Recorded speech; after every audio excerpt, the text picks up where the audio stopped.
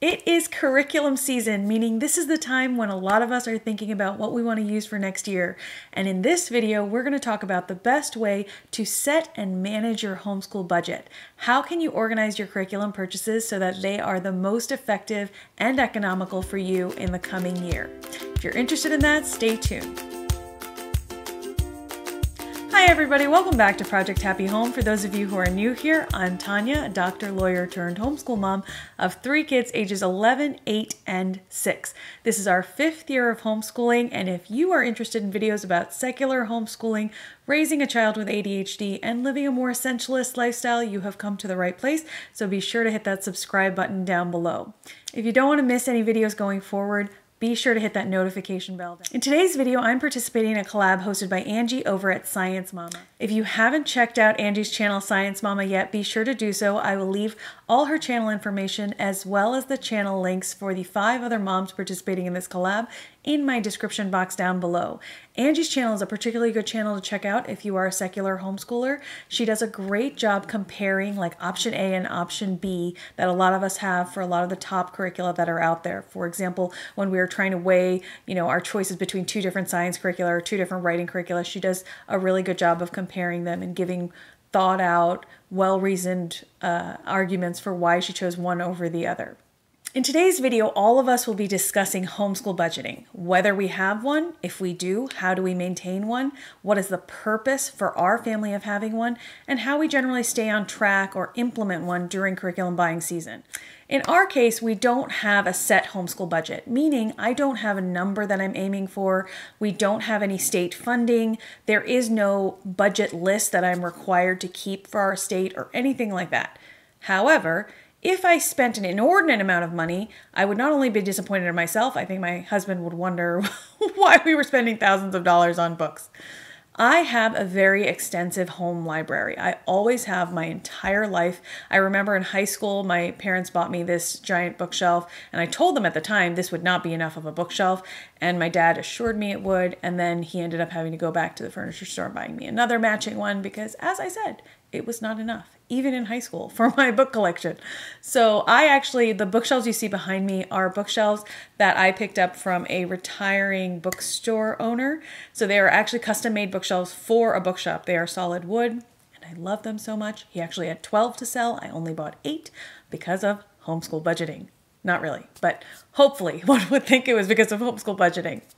Anyway, I veered off topic with my love of bookshelves. My point is, I have quite an extensive library, so as somebody who's already done a lot of educational book shopping, most of it, I would say 85% of it at thrift stores, it's important for me to rein it in. I have a book buying problem. A couple of years ago, I did a no-buy year, and I informed my husband that, I'm not going to buy anything except for books, obviously, and my husband stopped me and said, well, if you don't buy books, you don't really have any other things that you're spending money on. So maybe we focus on the books. And I definitely did, and it definitely helped.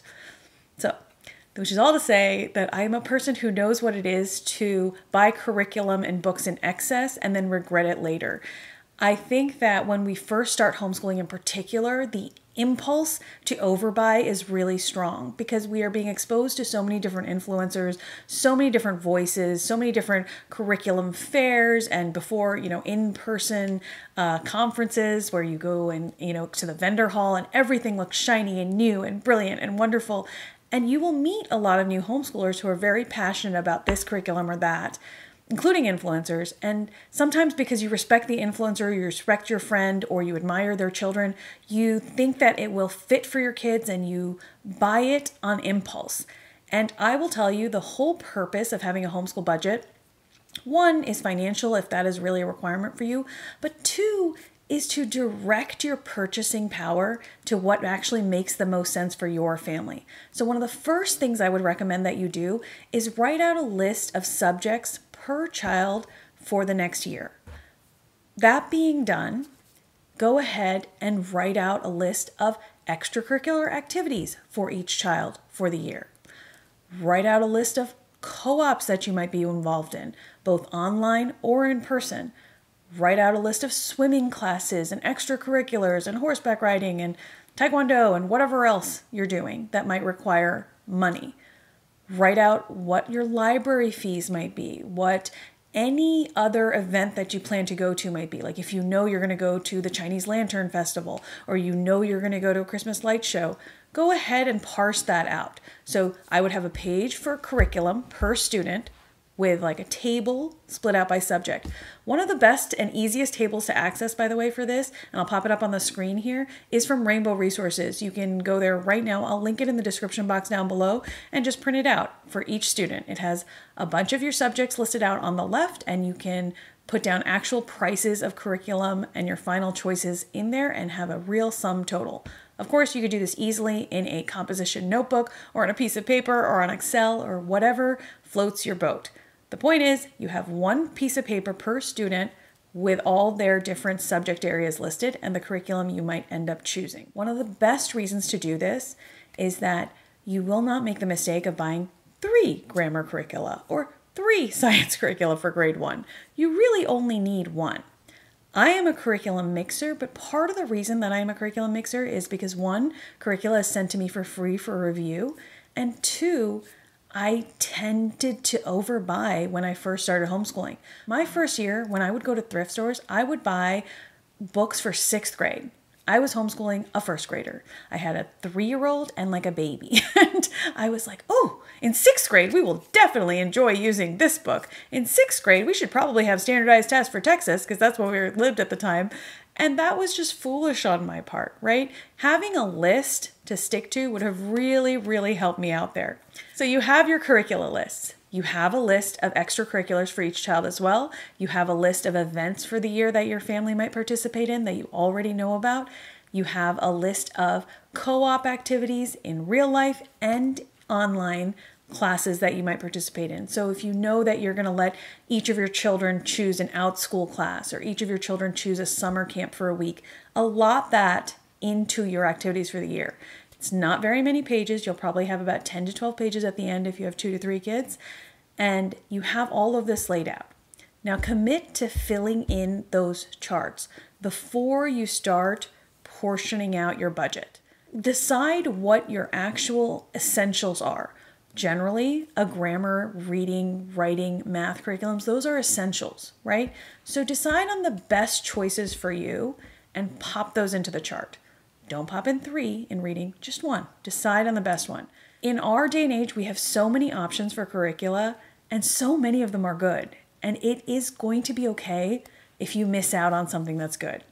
Part of the whole essentialist philosophy is that if it's not your best option, it shouldn't be an option. It shouldn't be something you're pursuing. You shouldn't be like trying to do every single reading curricula in an array like rays coming off a sun. You should try to pick the best one for you and shoot towards it like a shooting star. And you'll get further along and your progress will be faster. So try to stick to that chart. My second tip is once you have filled out these charts, let them be for a little bit. Do not run out and buy the curriculum for next year before you need to. This year with COVID-19, it has been a little bit complicated because some curricula have been selling out, but do not let fear guide your purchasing. Let it sit and percolate with you for a few weeks. And as you think about it, you will have doubts and worries, and you'll see other shiny objects and all of these things. And if you have to replace something in one of those categories, do that then. Don't buy the first curriculum and think, oh, I wish I had bought this other one. Let it sit with you for a while. Research it as much as you can. Be happy with your decision before you hit that purchase button. Don't do any late night purchasing. Do not purchase curricula off your phone. I feel like we can purchase things off our phone so quickly. That's my other tip. Wait. Have your list in front of you. Be ready to purchase when you do and really commit to your choice. And try that out for as long as it's working. My other tip for homeschool budgeting throughout the year is while you are homeschooling and you are, going on Instagram or watching these YouTube videos and seeing recommendations for products, if there's something you're interested in for a coming year, write it down in a dedicated place. Have a homeschool curriculum, co-op, extracurricular idea book. Separate it out by your children, separate it out by chapter, however your brain works, however it makes sense for you. And really just jot down your ideas in there. I used to have a 3-ring binder, and every time I would hear about a curriculum that I was interested in, sometimes I would just make a Word file and cut and paste things that blog posts had said about that curriculum, things that Kathy Duffy's reviews had said. I would cut and paste actual YouTube links to review videos so that I could go and think about it later.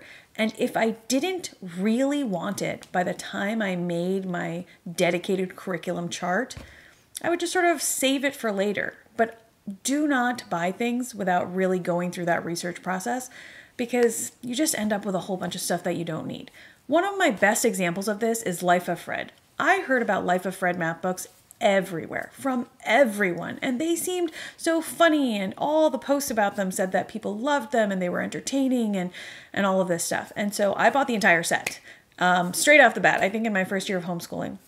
And the first book was funny and entertaining, but I also thought it was remarkably overpriced for what it was. I didn't think it was a really good return on investment. I didn't think it was a really good use of our time. So basically what I ended up doing with all the Life of Fred books is I gave them all to my son and put them in his room and said, read these if you want to. And he has read a few of them, but after a while the story got a little dull and he stopped, and it was just overall a waste of money on my part. It was a math supplement that we truly did not need. My children are pretty strong in math. It goes far too slow for us. If I had watched a couple flip through videos and really observed what it was about, I would have realized that straight off the bat. Instead of just going with other people's opinions and the general homeschooling idea that, if so many people love it and if so many kids like it, then it must be great. So stay in tune with who your kids are, who you are, what your homeschool style is. When you evaluate what influencers say, when you see these beautiful table lay photos on Instagram, really think about whether your child would play with those wooden toys for more than 5 seconds, or whether they really need the $150 wooden calendar when, a 99-cent calendar from the Dollar Tree could do the same thing. Evaluate who you are. If that $150 wooden calendar is something that would bring you joy every day and bring your kid joy and would just enrich your homeschool experience and beautify your home, and it makes sense for you in the budget, get it. There is nothing wrong with doing that. If that rainbow, Waldorf rainbow thing is the perfect tool for your toddler to play with and you can see them having endless hours of enjoyment while you're teaching the older kids, great. I am not judging any particular purchase. I am saying that when you make your purchases, make them with intention. I say this as a person who has often made purchases without intention at all, just on the idea that a lot of people like it. And wouldn't it be great if we had it too? I've also justified things because I do reviews, but none of those reasons are good reasons. Make a list, stick to the list, and the rest of the year, have a notebook of ideas, flag the things you want to go back to and review again. Have a page of geography curriculum and say elementary and 3rd grade and 5th grade and whatever, or middle and high, as loosey-goosey or as tightly framed as you want, but list out your ideas and go back to them as you do your final analysis so that you are not going willy-nilly. Another thing that happens sometimes when you buy willy-nilly is that you have completely forgotten about something that you thought was a great idea because you never wrote it down in a dedicated place. So just have a composition notebook, a Word file, something consistent, a consistent location, whether digital or on paper, to put all of these ideas, all of these things that you see. As for the actual monetary side of homeschool budgeting, I do not have a limit, as I said, but I do in my head sort of vaguely try to keep it under control. And the way I do this is very simply by having an email folder labeled homeschool expenses for this particular school year. And every single time I get an email from, an online purchase or an online PDF purchase or a co-op receipt or anything like that, a ticket to an orchestra show, whatever is for homeschooling purposes, I put it into that file folder. And every month I kind of look at that file folder and just see what that all added up to. My initial curricula purchases from Rainbow Resources or any other curriculum company, I put into that file folder as well. So at the end of the year, I do have a running tally of how much I have spent. Another reason to do that is that if in your state you have some sort of tax advantage to doing that, you should probably keep a good record of those expenses. There are lots of free homeschool budgeting forms available online. If you type in homeschool budgeting form, you should be able to access quite a few free Excel spreadsheets that will do the adding for you all by itself, or like really pretty PDFs or Google Docs. It's really quite simple to do it on the Rainbow Resources sheet that I popped up, because you just, hand write in your complete curricular costs and then add it all up at the end. And the other thing I would recommend doing is, if you know ahead of time, well ahead of time, what you are thinking about for the next year. So for example, if it is the beginning of my kindergartner's year and I'm kind of getting ideas and I know sort of how much I'm going to want for her for first grade, try to plan that out at least loosely and add up to get a total. Divide that total by the number of months you have between now and the beginning of that next school year, and try to save that money monthly, so that when you get to the point where you're actually buying this huge boatload of curricula, you have the resources. It's not a huge strain at the very end. So those would be my homeschool budgeting tips, you guys. Keep a dedicated place for accruing all your ideas and videos and homeschool blogs and YouTube videos on any particular curricula that you're interested in. Have a list, stick to the list.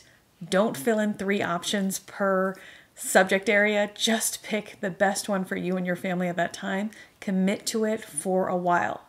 And then my third thing would be to, if you can forward predict about how much money you're going to need when curriculum buying season comes, divide it out by the time you have to get there and try to save incrementally on the way. So I hope those tips were helpful, you guys. Thank you so much, Angie at Science Mama, for including me in this collab. Be sure to check out my friends' videos as well. I'm sure they will have great tips on homeschooling budgeting for you. They come from all different walks of life and all different perspectives. And I think that with budgeting in particular, it's really helpful to hear different perspectives so that you can implement what works best for you in your life. So I will link all their channels down below. Be sure to check them out. And as always, you guys, I wish you the very best day.